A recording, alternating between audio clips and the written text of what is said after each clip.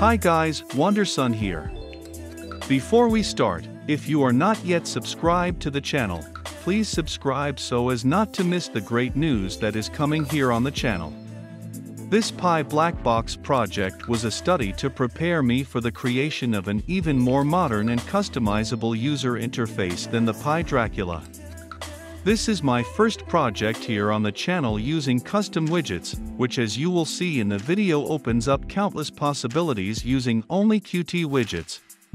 This project has custom tooltips that are displayed when the mouse is over the left menus, opening a pop-up like Discord.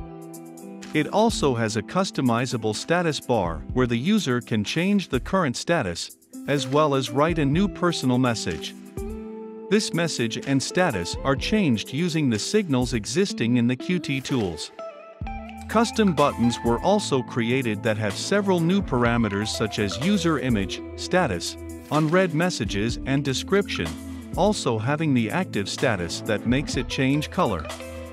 When clicked opens a new custom widget that is loaded into a stacked widget.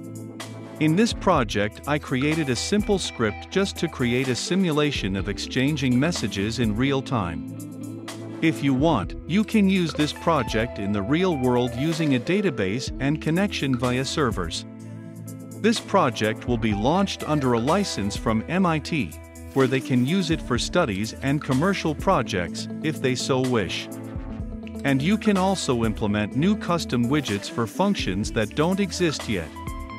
This project has a custom widget that allows you to resize the windows on any of the application's edges.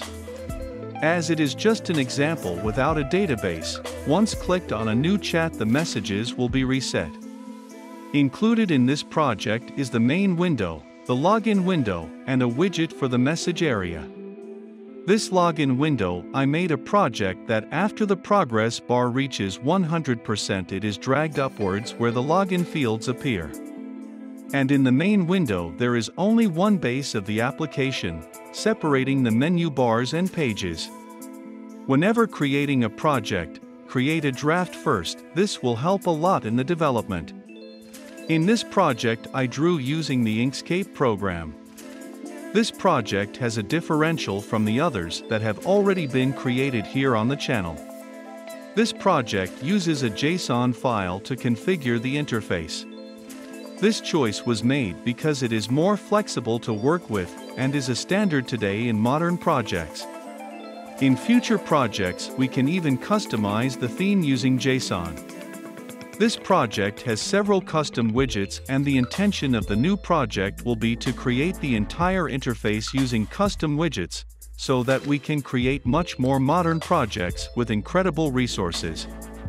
I reused the project from the previous video where we created a circular progress bar using a custom widget for this login window, and added new functions like this one for login. When the user types the wrong data, the window is shaken and a pink border is displayed in the selected field indicating that the wrong data was entered. When the login is successful, the username is passed to the custom widget in the upper left part of the application. And these are the new features of this interface, which with custom widgets we are able to create a beautiful project like this when done using Qt Quick and QML files. This project is available with early access for Patreon supporters and everyone on June 1, 2021. And to finish this video I would like to remind everyone that on May 1 the user interface PyDracula will be available to everyone on GitHub. Our new project will be even more modern than PyDracula, and this project is only possible thanks to Patreon supporters. With your help I can dedicate more time to all of these projects. Soon I will post more news about this new project, and as it is something more complex and refined, it may take more than 2 months to complete, but I will keep you informed.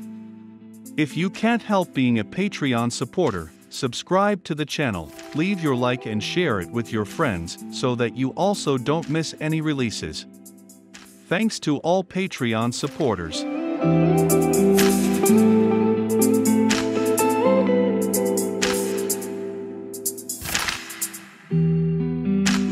See you in the next video.